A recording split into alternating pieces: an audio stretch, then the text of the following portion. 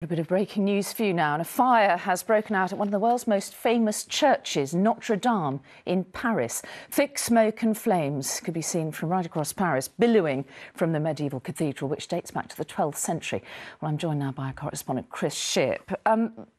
This is, just coming in now as we speak. How much do you know about what's going on there? Well, from what you can see on pictures, particularly on social media at the moment, this is no small fire in the centre of Paris at the moment. Let's have a look at some of the latest pictures that we've had in. Notre Dame Cathedral, as you say, has been going, was built or started building in 1160. These are live pictures coming in from Paris at the moment. And as that camera pulls out, you can see that smoke is billowing across the centre of Paris. There are 13 million visitors that go to that site every single year. A famous part, almost as famous as the Eiffel Tower, of course, in the centre. It is a beautiful, beautiful building, isn't it? It sits on that little island in the centre of the Seine.